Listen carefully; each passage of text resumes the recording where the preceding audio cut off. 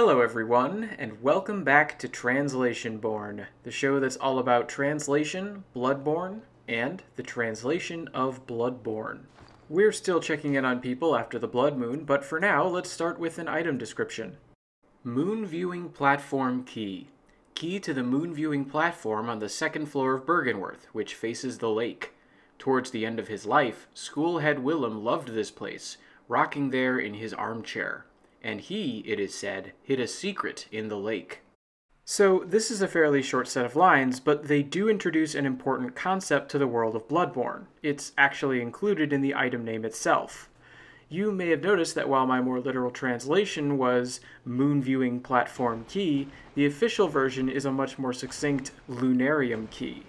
But this translation has more going for it than just brevity. It also serves as a natural introduction for a feature of Bloodborne's architecture that I think ties in really well with what we know of the game world.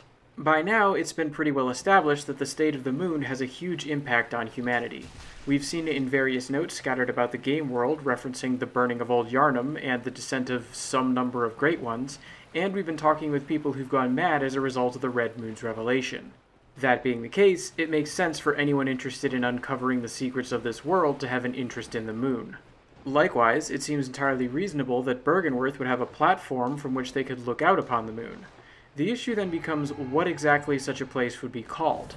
And this is also where cultural differences start to come into play, because in Japan, the whole concept of tsukimi, or moon viewing, is already widely accepted as an idea. In fact, while the term can be used in general to refer to the act of admiring the full moon, it's also commonly associated both with a harvest festival that takes place in September or October, and a type of cooking that features eggs, with the idea that the cooked yolk ends up resembling a full moon. You can even get a tsukimi burger from McDonald's in the fall. To a certain extent then, the concept of a moon viewing platform has some built-in associations for a Japanese player. I've even found real estate sites online that use the term tsukimidai to refer to literal platforms, either on the roof of a building or extended out over a pool, that are meant to be places where people can gather to admire the moon, or just hang out and have a good time. This level of cultural awareness isn't quite as strong in the English-speaking world, though, with the result that referring to a moon-viewing platform just sounds clunky to me. Yet by going into the Latin roots, the translation kills a few birds with one stone. First, since most people are familiar with the Latin luna, it still conveys the idea of being tied to the moon. Second, it gets this information across in a more succinct and natural-sounding way. And third, it actually is able to bring in something of an existing idea in Western culture to bolster the idea of how the term is used in the game, because lunarium sounds a lot like solarium, which is generally used to refer to part of a house arranged to receive the sun's rays. Thought of in this way, the moon-based equivalent of a solarium could bring to mind the same image of a platform from which to view the moon that a Japanese player might visualize from the term tsukimidai. Now, there is an existing definition for the word lunarium in English, but I think literally walking out onto the moon-viewing platform at Byrgenwerth goes a long way towards clearing up that ambiguity. Ultimately, I find this an elegant solution to an interesting problem that ends up informing the player about the world of Bloodborne in both languages. But speaking of problems, are you feeling okay? God, I'm nauseous. Have you felt this? It's progressing. I can see things. I knew it. I'm different. I'm no beast. Oh, God, it feels awful. But it proves that I'm chosen. Don't you see how they writhe inside my head? It's rather rapturous.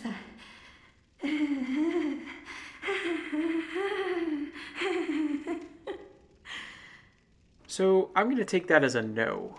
As for the translation, though, I think in general we're looking at another great example of dialogue being presented in a natural way. There is one line here I'm not so sure about, but before we get into any specifics, I'm actually going to put this woman out of her rapturous misery. That's because by doing so, at this specific point in the game, we can get a rather unique version of a familiar item, the third umbilical cord. Anyway, with that taken care of, let's turn back to this imposter's dialogue and go through some of the lines that stand out to me. We won't have to go too far to get to one either, since I was immediately struck by the treatment of the first line, which I think does a great job of presenting the same information as the Japanese, with a clarity that the more literal version I provided lacks. Starting with the initial phrase, right after an exclamation of unease, the imposter says something in Japanese that I've literally translated as, "I feel bad," which already is potentially unclear. You can actually see this in the definition from my Daijisen Japanese dictionary, where included in its first sense of the term being one of feeling physically or emotionally unwell, it goes on to describe a tightness of the chest or stomach combined with nausea. The example sentence for this entry is, "I ate too much and now I feel sick." Of course, in both languages, saying that you feel bad has a wide variety of meanings it can cover, both on a physical and an emotional level, so I recognize this is a pretty minor point, but I do think that the Japanese usage of the phrase has a stronger connotation of someone feeling sick to their stomach than the English. As a result, when the official translation uses, "God, I'm nauseous," instead of, "Ugh, I feel bad," I think that's a good way of specifying something to an English-speaking player that a Japanese-speaking player would otherwise be more likely to pick up.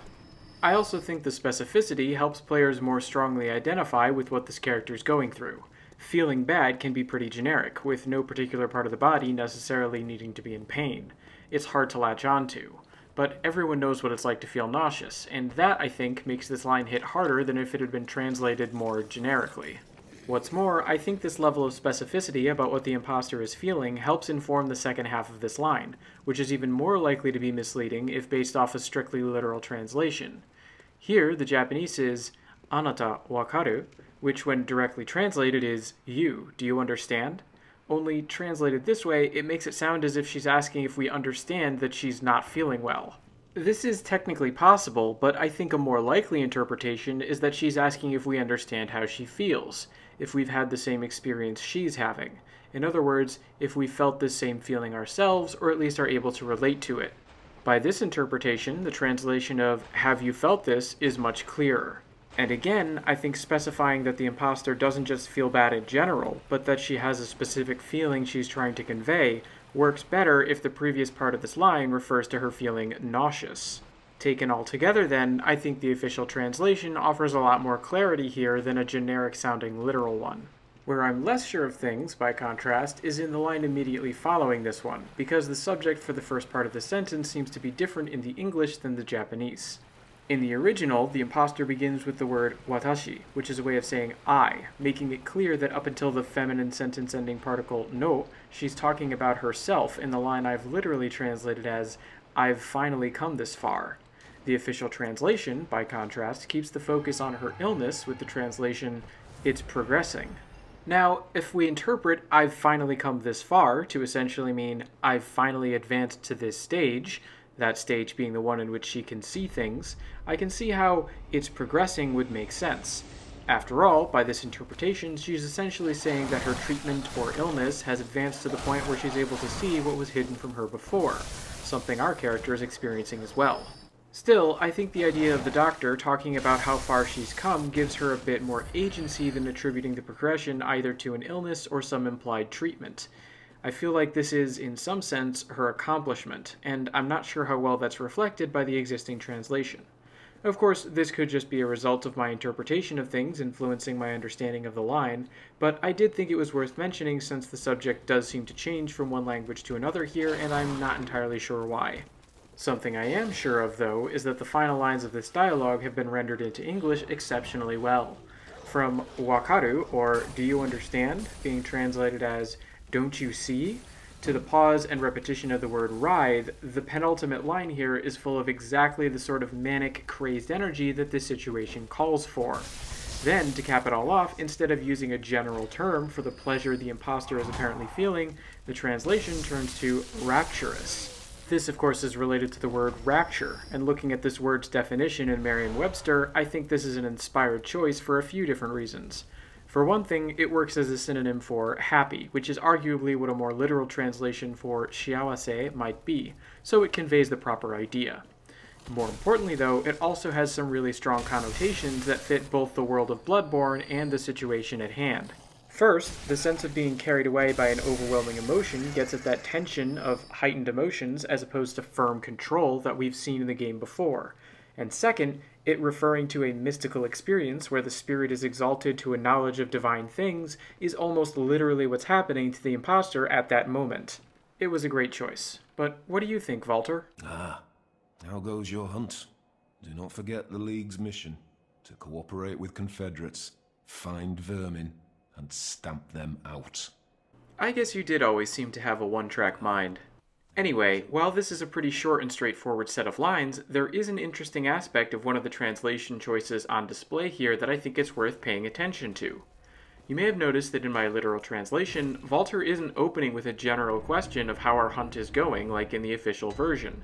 He's asking if our hunt is going well. Then he opens his next line of dialogue with daga, which is one of a few ways to say however or but in Japanese, and then entreats us not to forget about the mission of the League as well. In the official translation, on the other hand, this grammatical reversal is dropped entirely. Valtr simply goes from asking us how our hunt is going to exhorting us not to forget about the League. This might seem like it could amount to a pretty big change, and of course there are cases where certain grammatical reformulations can lead to large differences, but I want to emphasize first of all that I don't think the core meaning has been altered here. In broad terms, the Japanese opens by having Valtr ask us if our hunt is going well, and then has him shift to a request not to forget about the League. This is exactly the meaning that gets transferred over in the English. The differences come down to phrasing and the connections between the two lines. As I've discussed before, however, Japanese sentence structure follows a lot of grammatical conventions that the English language doesn't. Often this comes in the form of really long sentences that can quickly become unwieldy in English if they're not broken down into smaller ones. Just for a quick example of this, let's turn back to the final portion of the bloodshot eyeball. Here, the literal translation I used back in episode 17 of Translationborne follows the Japanese grammar in that it's all one sentence. A beautiful eyeball plucked out right after death, or perhaps while the person is still alive, becomes a key to unlock a seal in the provincial tomb section of the underground ruins. I think you can hear how clunky that is, especially compared to the official, an exquisite eyeball removed quickly after death, or perhaps even before, used to unlock the seal of the old labyrinth hintertombs. Breaking this sentence down into smaller parts makes it easier to process in English. But long sentences are just one example of conventions that are common in Japanese writing that don't work as well when preserved in English. There's also the extensive use of onomatopoeia, extended sequences of ellipses, repetitive interrogatives, the emotive pronunciation of a character's name, and more.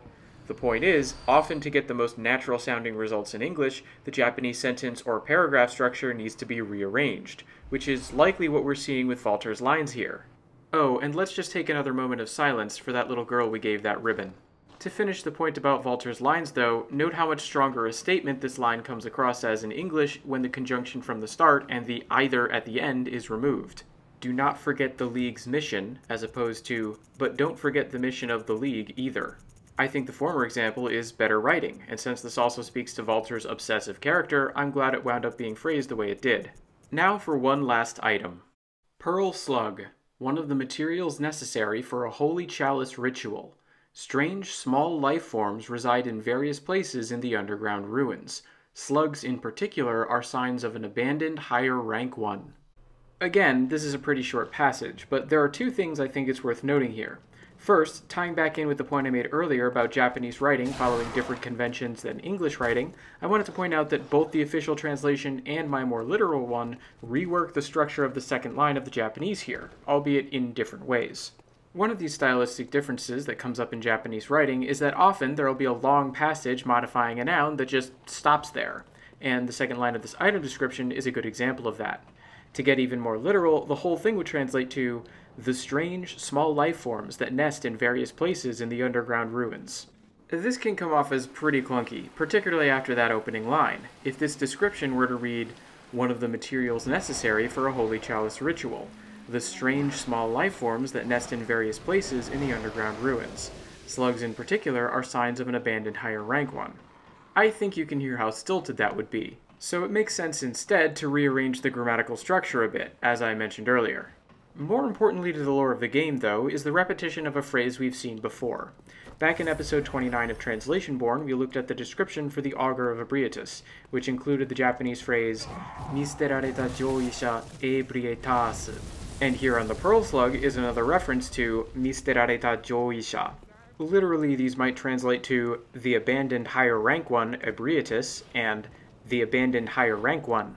In other words, one reading of the Japanese would suggest that slugs are a sign of Ebrietas, since that's the being associated by name with the phrase abandoned great one. Also, presumably different great ones would have different small creatures, most likely various kinds of mollusks, that would act as portents of their presence. Having established that, though, remember that Japanese is a highly contextual language, and it's not clear that the Pearl Slug is actually referring specifically to Ebrietas. The augur of Ebrietas spells out exactly which abandoned great one it's referring to based off the construction of the sentence, but since the phrase misterareta joisha could be either singular or plural, it's hard to be sure whether the Pearl Slug is directly referring to Ebrietas with this short set of words.